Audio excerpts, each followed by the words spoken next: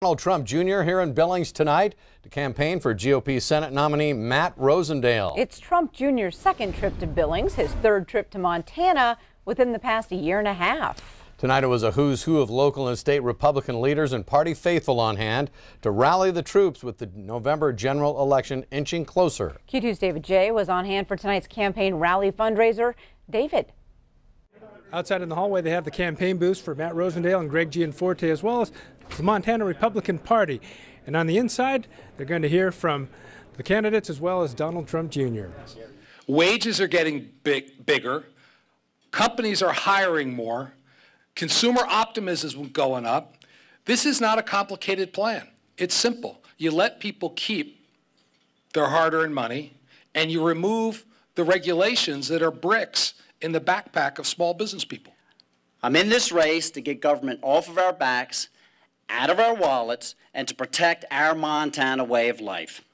I will fight for more freedom, prosperity, and liberty for all Montanans. But now we see what can happen when you have businessmen, people who've done it, when it was their money on the line, when it was their family and their well-being on the line. These guys have all done that. I want those people representing me and my family and my 5 kids in Washington, D.C. It matters. It can make a difference. A lot of energy here, and we saw that as some of the Make America Great Again hats were also auctioned off, and a lot of enthusiasm as they listened to Donald Trump Jr. talk about some of his concerns with the votes in Congress that will go against some of the president's policies. And also he talked about being a New York City guy growing up there, but with Montana values to the point where he's going to be going fishing and shooting on Saturday.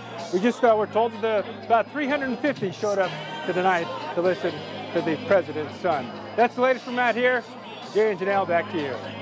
All right, thank you very much, David. Now outside the Billings Hotel and Convention Center, the venue for Trump Jr.'s appearance tonight, a group of some 30 to 40 protesters stood by.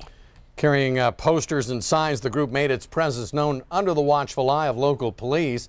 Some of the protesters taking issue with the current controversy of the Trump administration's immigration policies along the southern U.S. border. Other signs took aim at the GOP tax cuts for the wealthy. Another sign said Montana wants off the Trump train. Now, tonight's protests remained peaceful as passing motorists honked to show either their support or opposition.